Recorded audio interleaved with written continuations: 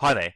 In this video, I'm looking at operations strategies, more specifically, new product design and technology. So firstly, looking at new product design, this relates to essentially the design, the development, the launch, and the sale of new products that will hopefully enable a business to grow and to attain and maintain a competitive advantage, okay, that edge over their competitors. Okay, now, for a good, that's going to be a lot different to a service. Okay, so for a good, it seems a lot easier in terms of the design aspects and the more physical specifications of it. For a service, it's slightly different. However, when you look at it as well, a service can be in two categories broadly here. We've got explicit, which is the application of time, so how much time is devoted to the person, okay, that the service is being offered to. What's the level of expertise, what's the level of skill, and how much effort is being put. Now that's explicit, meaning you can actually see it, okay, you can experience it, okay. The other side of that is what we call implicit, which is more sort of the feeling of being looked after. It's something inside you. It's something internal. Okay, you can't really put a number on it. You can't really put your finger on it quite that well. But there's just something inside you that thinks, or just tells you that the person who's giving you the service cares. Okay, they're looking after you. Okay, you can tell by the tone of their voice or by their non-verbal communication, their eye contact. You can just tell.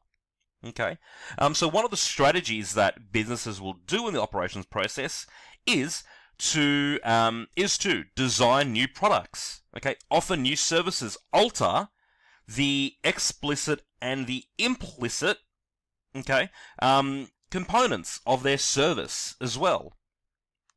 And when it comes to technology, we've got two sort of elements here we can look at as well. We've got what we call leading edge technology.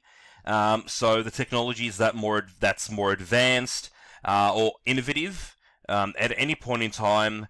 And what that allows businesses to do is to create, hopefully, more products with less waste, so essentially more efficiently. Now, what we know is when you reduce waste, you reduce costs. Okay, so again, wastes equals costs. Costs essentially are bad. Okay, we need to try and reduce those. They're a performance objective, okay, to try and minimize costs as much as possible. So sometimes the investment in brand new technology, whilst it might be expensive in the short term, in the long term, it could end up reducing costs, okay, because it's producing things with less waste more efficiently. And this is when we look at the finance unit for the HSC Business Studies course, there are a number of ways a business could invest in leading-edge technology without putting too much pressure on their financial status. And then we've also got established technology. Now, this is the technology that's been it's been developed, it's been used by a lot of people around the world, a lot of businesses around the world. It's accepted without question. People just accept that it works, it does its job, it's good at what it does. It might not be the best, but it does what it's meant to do.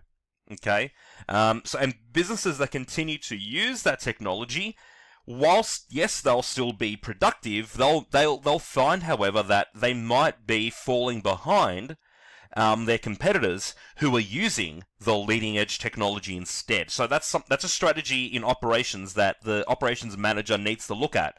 Is it worth investing in leading edge technology, or developing their own leading edge technology in order to gain that competitive advantage over the competition who are still using not so much outdated, but the more well-known technology. The next video in this HSC operations series looks at supply chain management. However, I hope this video on new product design and technology has been useful. Thank you.